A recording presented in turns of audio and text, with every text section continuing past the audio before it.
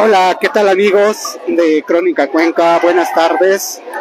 Estamos así iniciando esta transmisión desde el centro histórico para comentarles sobre esta marcha que se cumple por parte de la Universidad de Cuenca. También participan docentes, como ustedes pueden observar, gran cantidad de estudiantes que se han concentrado la tarde de este jueves en los exteriores de la gobernación de la SUAY para protestar contra el presidente de la República. Hay que ver que loco gobierno, hay que ver que loco que está. Los estudiantes caminan para adelante y el gobierno camina para atrás.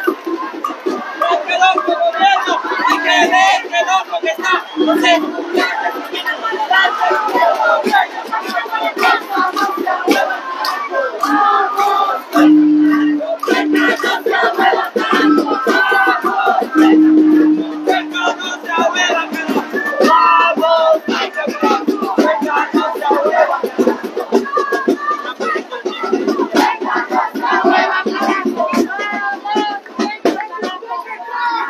Bien amigos, por ahí tenemos algunas consignas.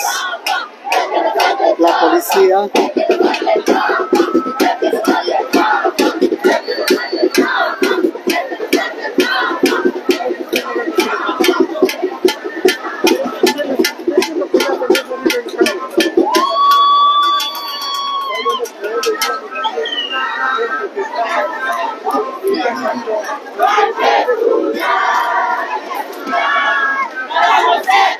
Nacional, hay que estudiar, estudiar,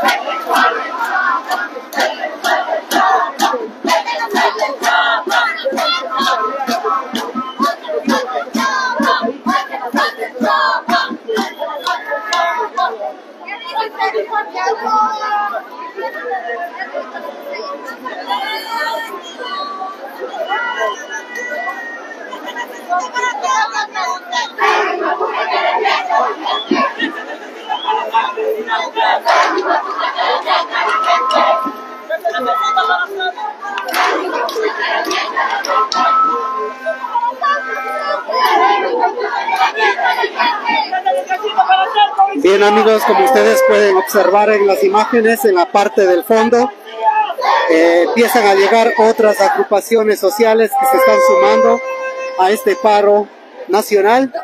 En esta ocasión se están sumando, están llegando acá al centro del Parque Calderón, varias organizaciones, trabajadores de la salud también, como ustedes pueden ver, completamente llena la calle Bolívar.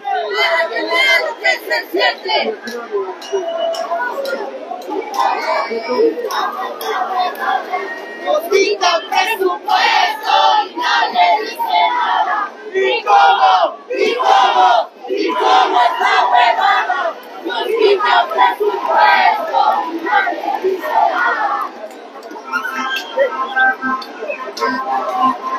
¡Viva el paro!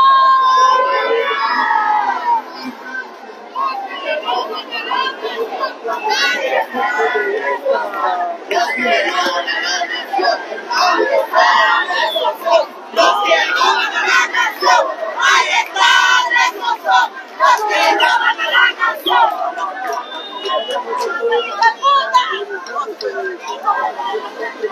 Ahí está la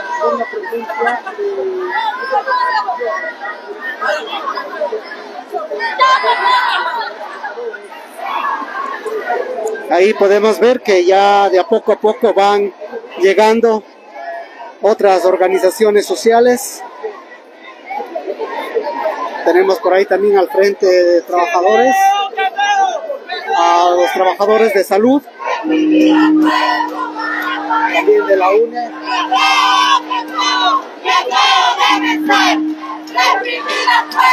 Para poder comer.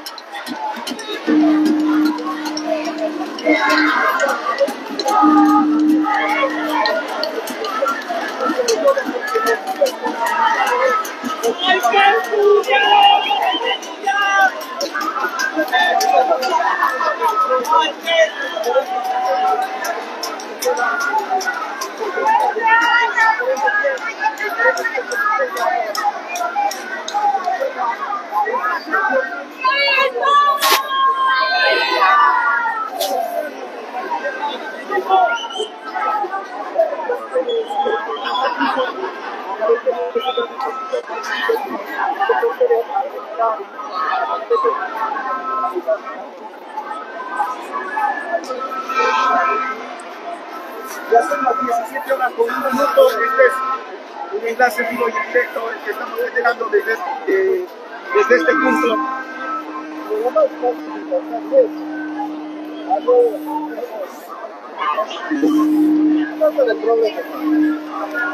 Bien amigos, bien amigos, por aquí vamos a escuchar las opiniones ciudadanas sobre esta marcha que se cumple la tarde de este jueves. Coméntenos, por favor. Bien, yo creo que es una manifestación pacífica de la Universidad de Cuenca llevada con mucha altura y creo que es la manera de decirle directamente al gobierno el malestar que existe, por ejemplo, en el campo de la educación. Se ofreció acceso para los estudiantes a la universidad y más bien vemos restricciones para la llegada de los jóvenes. Un pueblo que no se educa no avanza, y un gobierno que no apoya la educación va en contra de los deseos de la gente de formarse. De manera que creo que es una manera civilizada de la Universidad de Cuenca que hay que felicitar. Gracias. Bien amigos, ahí vemos que están ingresando los grupos sociales como la UNE, trabajadores de la salud también. Son aplaudidos por los universitarios, quienes agradecen el apoyo. Esta marcha se cumple pacíficamente hasta el momento.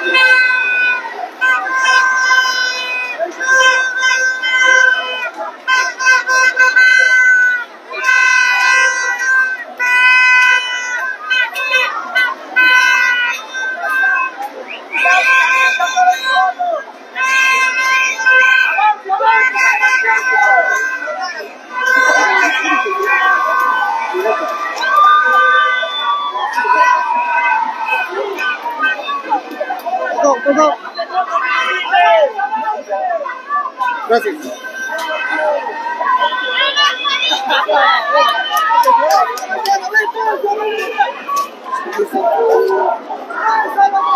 ¡Nada de plataforma política! El gobierno, comen un poquito más de eso. Hay que estar con los jóvenes, hay que estar con el pueblo, con los obreros. Hay que trabajar para que no pueda, el gobierno de Lasso no puede seguir. ¡Fuera la prensa! ¡Hey! ¡No vamos a dejar pasar! ¡Esto no es!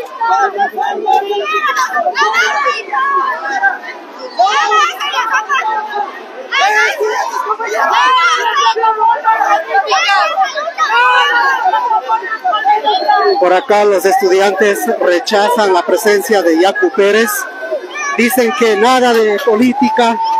¡Compañeros!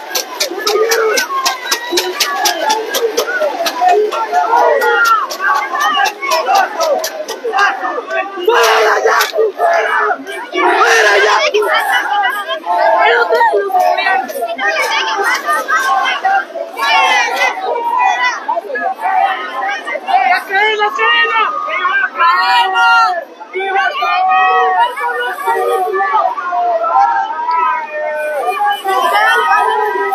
¿Por qué no te quedas?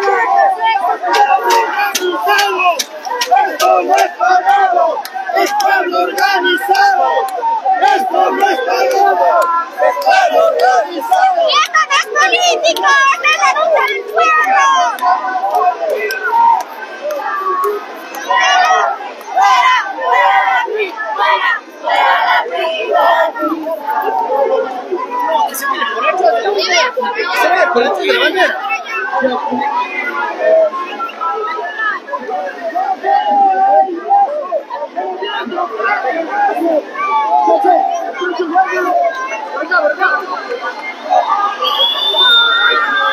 Por acá ya prendieron las llantas.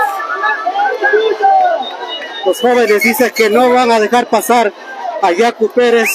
No quieren saber de política. Están realizando una marcha pacíficamente. No permiten que políticos vengan a incluirse en esta marcha.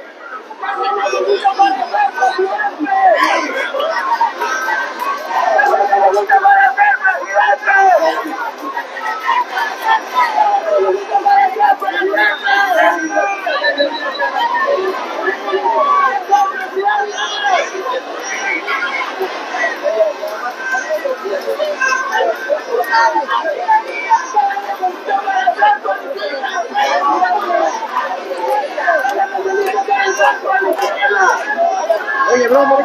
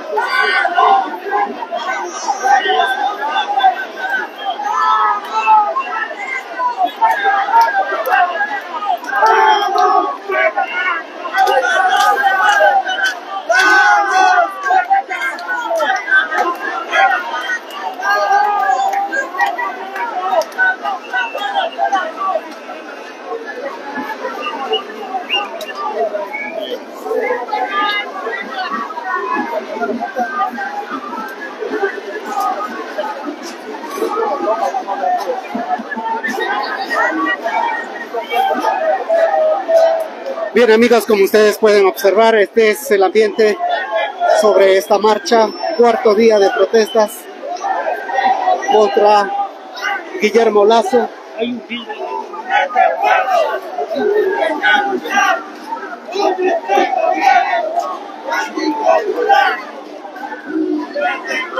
Como les habíamos indicado anteriormente, los estudiantes hicieron un cerco para que Yacu Pérez no pase.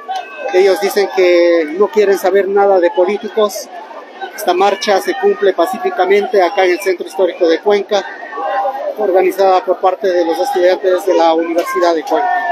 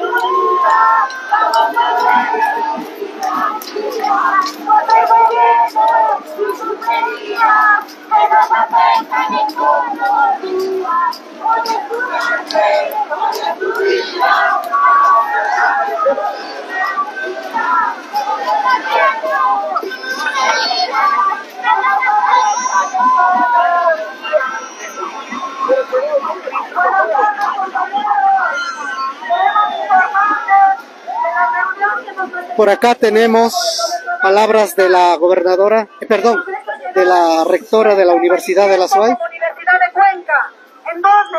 de la rectora de la Universidad de Cuenca, estimados amigos. Escuchemos. El respeto a la manifestación colectiva, el respeto y la no criminalización ni judicialización de la protesta popular.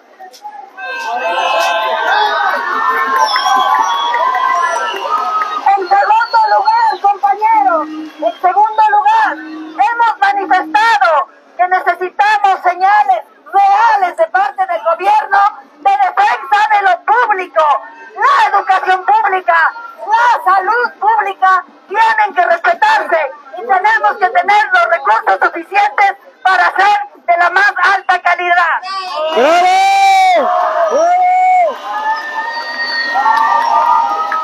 tercer tema, compañeros, la violencia de género, la inseguridad que estamos viviendo en nuestras ciudades y en la zona rural. No podemos y no queremos acostumbrarnos a vivir con miedo.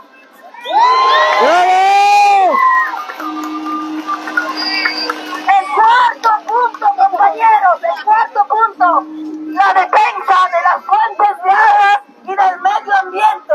¡No a la minería!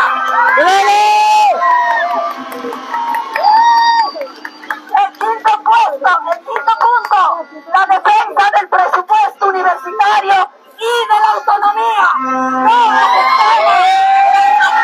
aceptamos universitarios. No toleraremos lanzamiento de bombas a los predios de la Universidad de Cuenca y el ingreso de la policía. Y el último punto, compañeros, que como Universidad de Cuenca somos empáticos, somos solidarios y estaremos siempre junto a los sectores populares en sus luchas.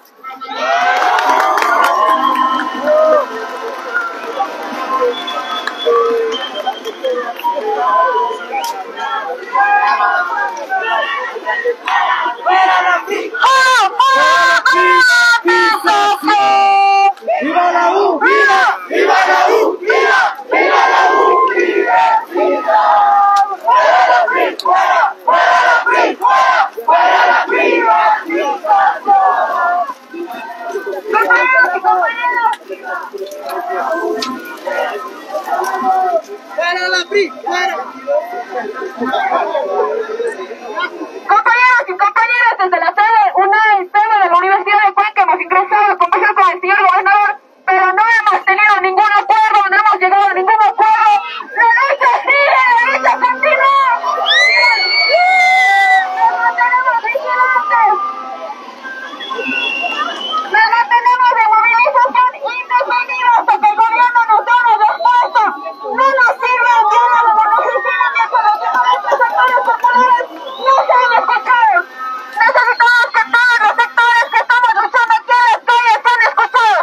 Exigimos respuesta del gobierno nacional ante la violencia, ante la inseguridad, ante los femicidios y feminicidios. Exigimos políticas públicas y exigimos una universidad libre y autónoma y que nuestros presupuestos se respeten. ¡Queremos la Universidad de Cuenca! ¡Queremos la universidad pública!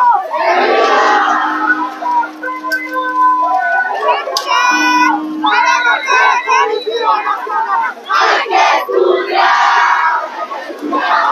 Para ser policía nacional. Hay que estudiar. Hay que estudiar. Para no ser policía nacional. Hay que estudiar. Para no ser policía nacional. Hay que estudiar. ¡Viva! ¡Viva la universidad! ¡Fuera! ¡Fuera la PRI! ¡Fuera! ¡Fuera la privatización!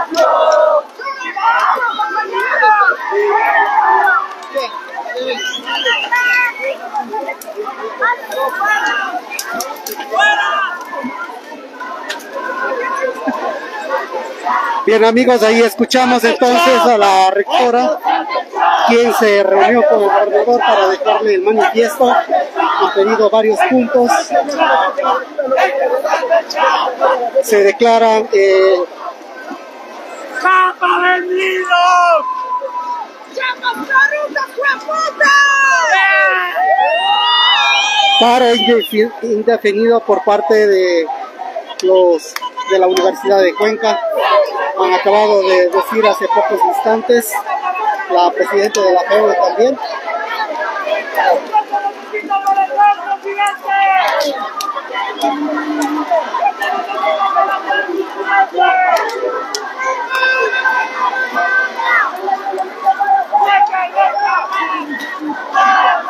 Bueno, carajo, el pueblo no se mueva, carajo. ¡Vamos, pueblo, carajo! ¡Pueblo no se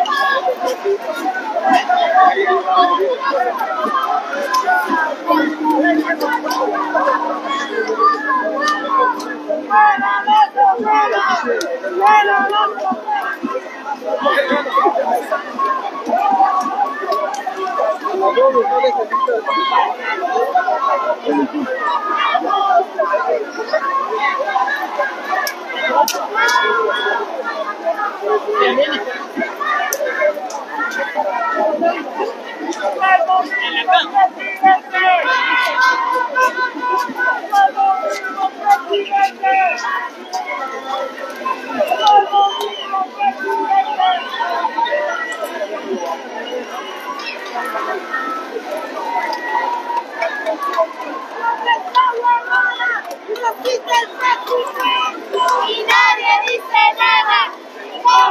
¿Y cómo esa huevada?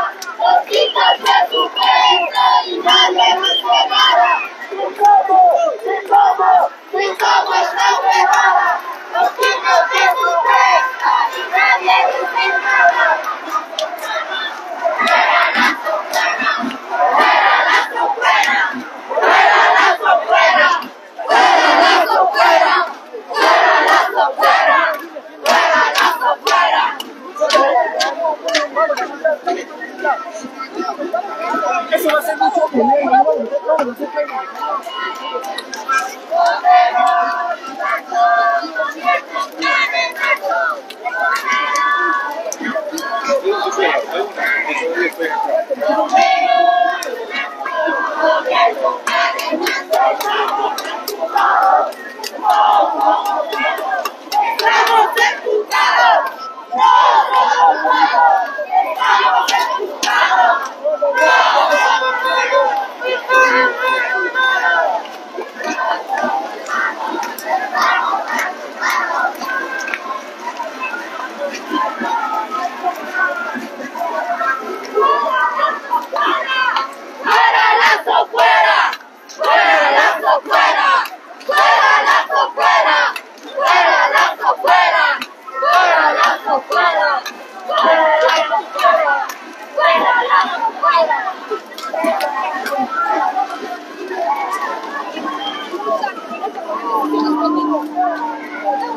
ni siquiera nos quisieron dejar entrar como nosotros como estudiantes, así que nosotros como universidades, como pueblo, nos mantenemos en la lucha hasta que nos den soluciones verdaderas para el pueblo.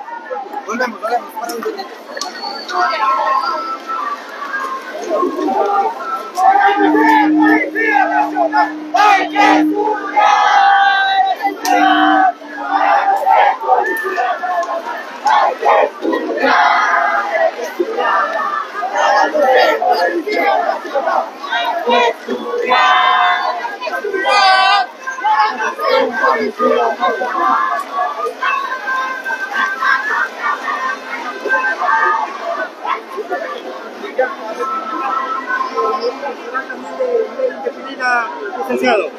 Desde hoy nos convocamos a esta movilización y a las jornadas que de aquí en adelante se den. Estamos autoconvocados para defender el derecho del pueblo ecuatoriano a una educación de calidad, para defender el derecho del pueblo ecuatoriano a un trabajo digno, a una fuente de trabajo, porque no es posible que nuestras madres lloren día a día la migración de sus hijos por falta de oportunidades, porque no es posible que nuestros padres creen y se queden en la desesperanza cuando se prohíben cupos para la universidad de nuestros hijos. Por eso estamos autoconvocados de hoy en adelante a participar activamente de las movilizaciones. El diálogo está abierto por parte de ustedes con el gobierno nacional. El diálogo ha estado abierto todo el tiempo, pero no podemos continuar en una mesa de diálogo cuando no se plantea ni siquiera dar cumplimiento con lo que ya dice la Constitución, cuando se pone todo tipo de trabas para darle a la educación el presupuesto que necesita. Por eso, de hoy en adelante nos sentaremos a dialogar solo cuando esté en el registro oficial la ley de educación que garantiza un derecho de los niños y jóvenes a esa educación de calidad. Muchísimas gracias.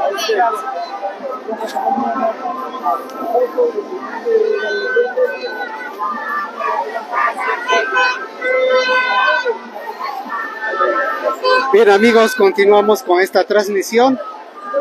Estamos viendo que Yacu Pérez se está retirando. Está en la parte baja donde están las banderas azules. Los estudiantes impidieron para que Yacu Pérez no pase frente a ellos. Vamos por acá a continuar con esta transmisión. Vamos a ver si es posible ingresar por acá. Bien amigos, ya llegamos nuevamente al lugar donde iniciamos esta transmisión.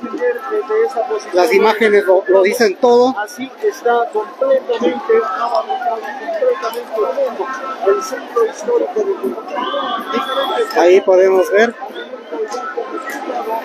gran cantidad de estudiantes quienes se suman ya al paro indefinido. Hasta el momento no se han registrado incidentes.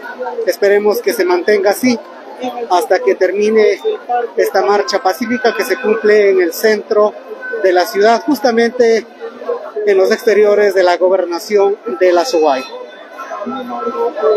Bien amigos, nosotros vamos a cerrar esta transmisión. En cualquier momento vamos a regresar con ustedes. Por acá vamos a ver si conversamos con el coronel de la policía para que nos dé un poco de detalles.